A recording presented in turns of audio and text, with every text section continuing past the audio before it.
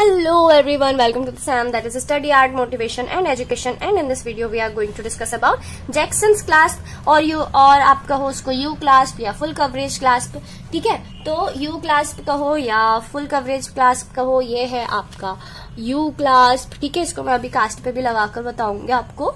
ठीक है, अब अपन ने ये जो क्लास्प है ये इन्वेंट किया था जैक्सन नाम के एक साइंटिस्ट ने, एंड उन्होंने 1906 में इसे इन्वेंट किया था. ठीक है, तो फुल कवरेज देता है ये, लेकिन सिंगल टूथ पे यूज होता है.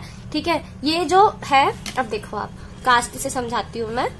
ये है आपका यू क्लास्प और ये ऐसे जाके बैठ जाएगा. ठीक है, तो ये फुल कवरेज, एक टूथ को फुल कवरेज प्रोवाइड कर रहा है.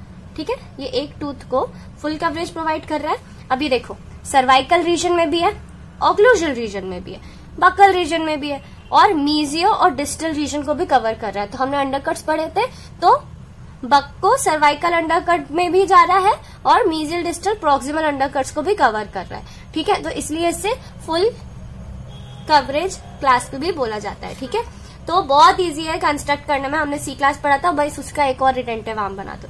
तो सी क्लास जो था वैसे ही है, इसके एडवांटेज भी सी क्लास जैसे है. That is it is very easy to construct, it offers adequate retention, and disadvantage again कि पार्शियली इरप्टेड टूथ होगा ना, तो उसमें वो अच्छा रिटेंशन प्रोवाइड नहीं कर पाएगा. ठीक है, तो फुली इरप्टेड टूथ में ही यूज होता है. ठीक है, यू कैन सी दिस, दिख रहा है ना.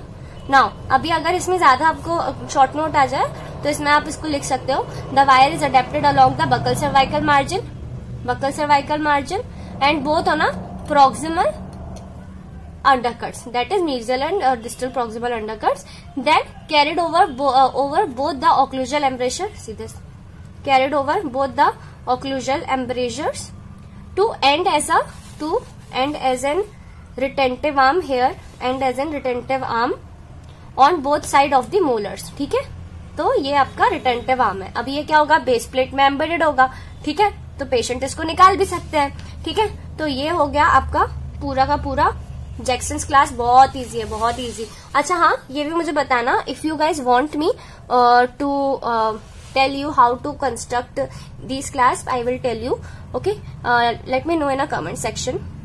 Then I'll make a video that how to construct the Adams clasp, Jackson's clasp, U clasp, springs and all those things which are very necessary in your practicals. Let me know.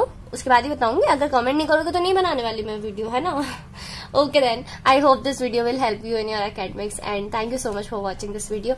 And if this video helps in your academics, then I would be really really grateful. Till then, thank you so much for watching. Subscribe करना नहीं भूलना.